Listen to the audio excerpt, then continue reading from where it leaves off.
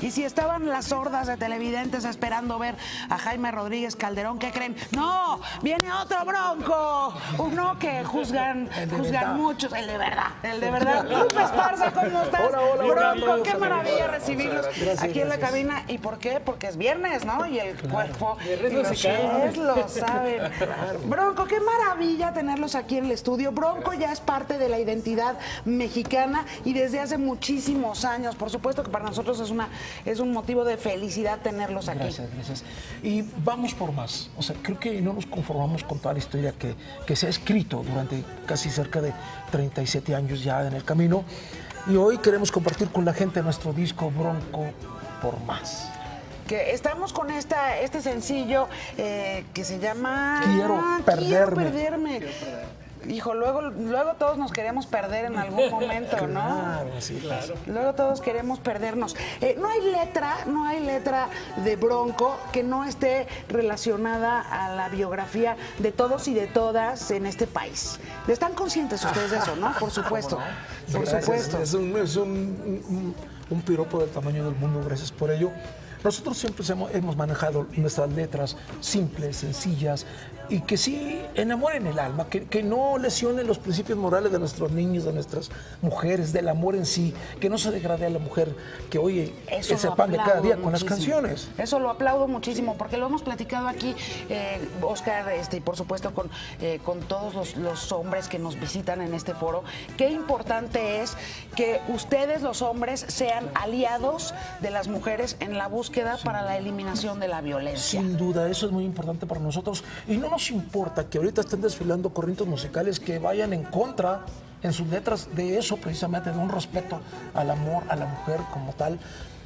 Y nosotros no nos subimos a esos carritos, seguimos firmes en la esencia de Bronco.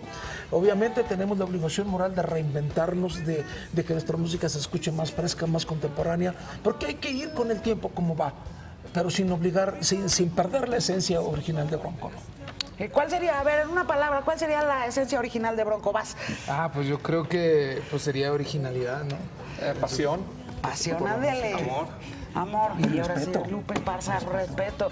Y también mucho sentimiento, ¿no? Totalmente. Ritmazo. Sí. Es importante eso. Oigan, ¿a quién le dedicarían que no quede huella? Porque yo digo que es pues es el himno de Bronco, ¿no? Yo creo que a esos amores que no pueden ser, por una cosa o por otra, es obvio, la letra de la canción lo dice así, y que se queda un corazón muy lastimado, pero es más importante eso que sufrir más adelante. Es una manera de decir, esto mejor de raíz arranquemos este sentimiento insano que nos va a lastimar mucho en un futuro. A mejor, lo que sigue. Bye. A lo que sigue. A lo que sigue. Búscate a alguien mejor que yo. Que ya me buscaré yo también a alguien mejor que tú, ¿no? Le dice uno al respectivo o la respectiva, ¿a poco así no? Está bueno para título de canción. Es de los temas que vienen en nuestro disco Bronco por más. El sencillo se llama Alguien Mejor que Yo, pero el que estamos ahorita promocionando se llama Quiero Perderme. Aquí está el nuevo disco, todo el material de Bronco, que las estoy viendo, no trae numeración, pero sí son 15 canciones. Ya les iba a decir yo una grosería, ¿quién te lo decía? No pasa nada. La verdad es que no va a haber el golpe tirador, ese está traidor. 37 años. 37 años, sí, de caminar. 37 años de caminar. Y bueno, me encanta lo que platicas, la evolución que han tenido, que es increíble. Lo admiramos mucho sin perder su esencia, pero dicen que van por más y quiero saber qué es ese más. Bueno, seguir por ese camino de vernos un grupo contemporáneo. Bronco se resiste a ser un grupo del recuerdo, aunque tengamos una historia para esa situación de recuerdo. Hoy tenemos este Bronco por más, tenemos unas colaboraciones. ¿Tú te imaginas a Mijares cantando una canción con Bronco? Lo tenemos en el disco, ¿a qué le tiramos? ¿Te imaginas a Río Roma cantando con Bronco? Tenemos a los Caligaris, tenemos a Ricky Muñoz del grupo Intocable. Son 4 colaboraciones solamente. Y el ir por más es no frenar. Esta es una situación de comenzar a diario. Tú tienes que estar en plataforma, tienes que estar en pantalla. Santo que no es visto, no es venerado. Y eso implica trabajo. Esto no es fácil, no cualquiera. Y lo más importante de todo para Bronco es que no estamos por supervivencia. Bronco Bronco tiene una ascendencia y muy importante en la comunidad latina, no solo mexicana, sino latina en Estados Unidos. El día de hoy particularmente estamos en un momento así bien tenso con Estados Unidos por el anuncio del presidente de aquel país de que le impondrá 5% de aranceles, o sea, de impuestos a los productos que mandamos los mexicanos hacia Estados Unidos. ¿Qué le dice Bronco a la comunidad justamente de mexicanos que se encuentra del otro lado del Río Bravo el día de hoy? Hijo, es una situación muy complicada tener una opinión muy real sobre algo que realmente... No sobre el tema en particular, pero... A nuestras gentes de allá les decimos que no desmayen, que sigan trabajando duro, que demuestren por qué están ahí, a qué fueron ahí Estados Unidos, a demostrar que son una parte importante de la economía de ese país y hay que demostrarlo día con día y aportarnos bien, no demos lugar a que de repente se nos echan, recuerden que estamos en casa ajena, la gente que está allá, pues. Bravo. Oye, Bravo de verdad es una gran postura. Respuesta.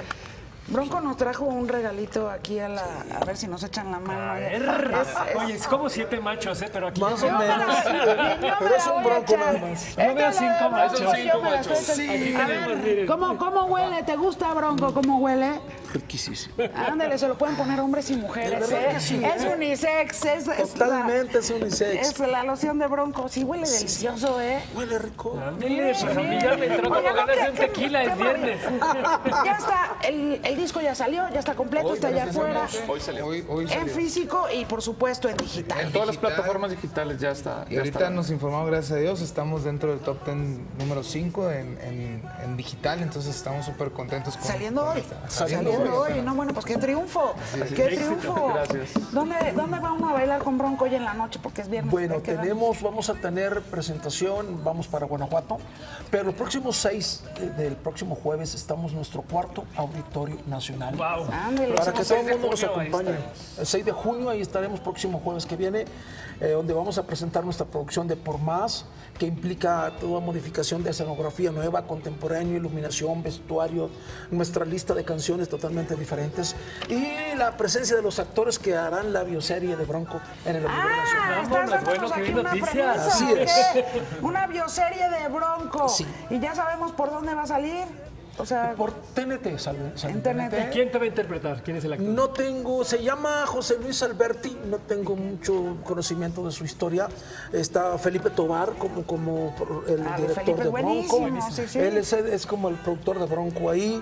Y va a estar muy interesante, es una historia muy humana que es lo que podemos compartir a diferencia de las demás series que han existido. Pues que estén a la altura de Lupe Esparza y de Bronco en su totalidad. Muchas felicidades. Gracias. Muchas felicidades a todos. Éxito. Les cumplimos, no era el gobernador de Nuevo León, era Bronco. Vamos a la pausa. Imagen Noticias con Yuriria Sierra, lunes a viernes 2 p.m.